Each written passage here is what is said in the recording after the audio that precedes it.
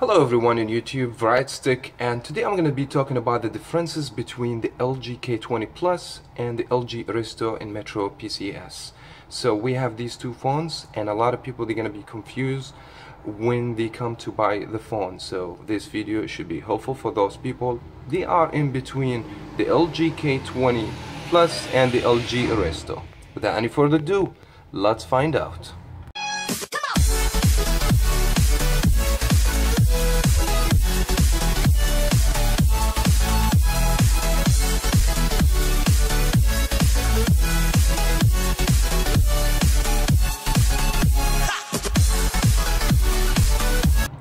Before we start talking about the internal hardware for both phones, I want to just pay your attention about the design. The design in the phones, they're very similar, where the buttons actually and where is the charger cord, microphone, the aux cable, all that stuff. You guys see that everything's very much similar. So no buttons on this side, the other side is the volume records, and you have power button on the back for the two phones.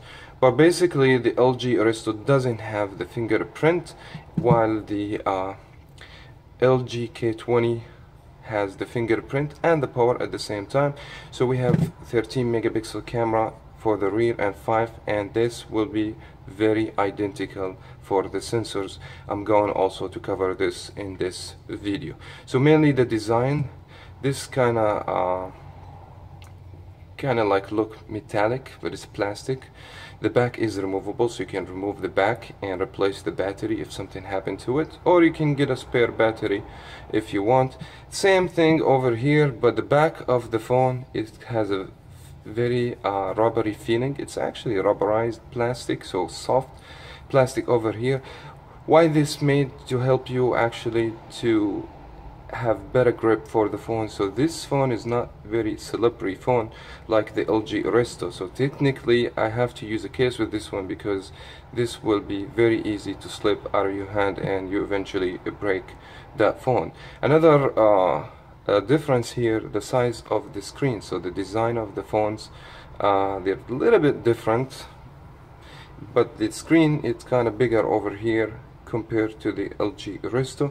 We have 720p HD in both displays, and you have a little bit more of the PPI because it's a larger screen. So we have 295 for the pixel density compared to the LG Aristo. I believe it's 252. Not a huge difference, because eventually you have 5-inch and 5.3, so little bit bigger screen. So no LED notification lights when you receive a text message or phone call in both phone, and both phone does support USB Mini 2, so we don't have USB-C.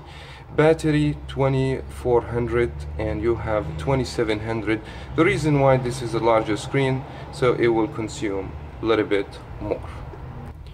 Now let's move on the internal hardware of the phones, and we have running the Geekbench, and here is the results. We have 613 and 1671. This is very decent results for the phone, and the Aristo is 542, 1524 multi-core score. And if we go down a little bit over here, that will tell you it's a Snapdragon from Qualcomm, and it's 4 cores. That mean a quad-core processor, is not octa-core processor. Other websites, they have mentioned it's octa-core processor, but it's not. This is a specific model.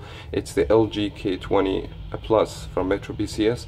I believe, I'm not 100% sure, because even T-Mobile website doesn't say that. It says Snapdragon 1.4 quad-core processor, but I believe it's 425. Same one that came with the LG Aristo. The reason why you guys see that score is different, because we have 2 GB of RAM compared to 1.4, which is give the phone a little bit better score. Now I want to talk about another huge deal breaker in phones, or when you come to buy a phone. That will be the memory on the phone. Let's go to check the memory in both phones. We go storage, and you will see that you have 16 GB for the LG Aristo, and you have 32 GB on the LG K20. This is actually huge difference between the phones. So we have double storage. I mean, 16 GB is not bad, but in 2017 most of the apps has become much bigger, and than it used to be, and memory card does help, but doesn't help a lot because the cache and the applications, it stays on the internal memory. So it's good to have good internal memory even if you are able to have SD card. Both phone up to 128 gigabytes for external storage, which is good, but 32 absolutely K20 has big advantage here. For people asking about the software, so we don't have any difference in the software.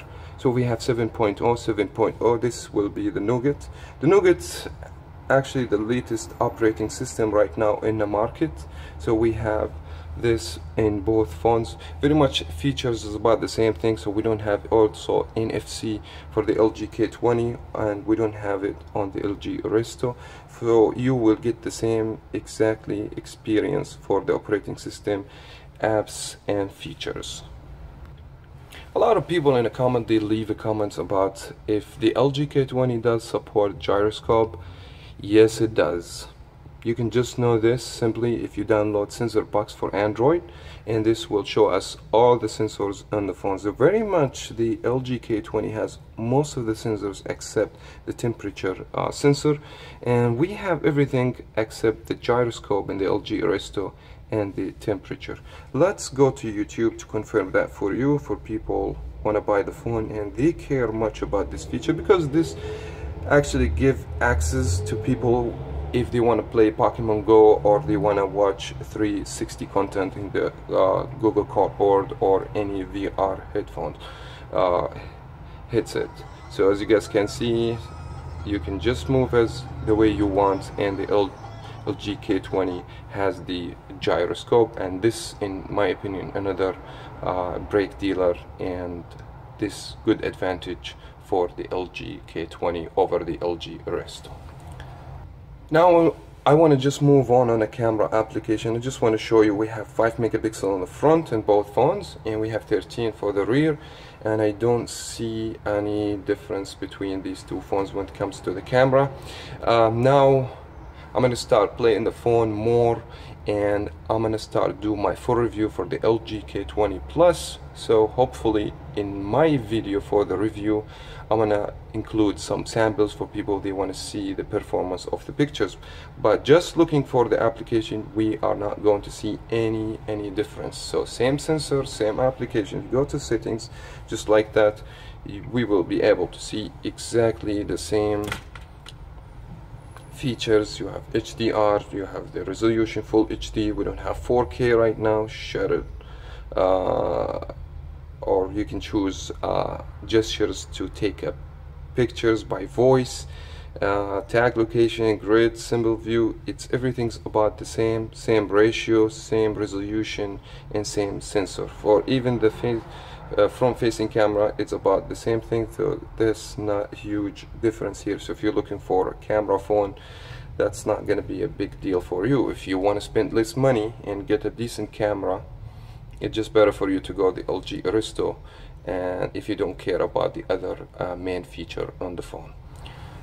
Now I want to come to the conclusion of the video. Now the LG K20 Plus has a price tag 119, which is twice the LG Aristo. Now what you're gonna get more storage, so twice the storage.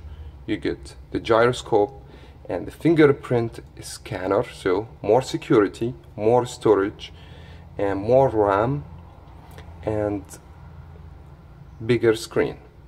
So if you think that it's worth it for you to spend it twice the price to get more storage, more security, more RAM, so which is give you better performance, and gyroscope, which is if you are interested to watch 360 videos and stuff like that, absolutely the way you go will be the LG K20. In my opinion, if you consider buying a phone and you want to get a decent device, still $119, that's not expensive for feature and for specification like the LG K20 Plus. In my opinion, this is really good phone for the price.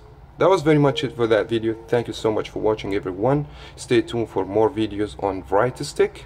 Subscribe and leave a thumbs up and turn on the bell in your phone to be notified when I post the video. Thank you so much. Talk to you in my next one.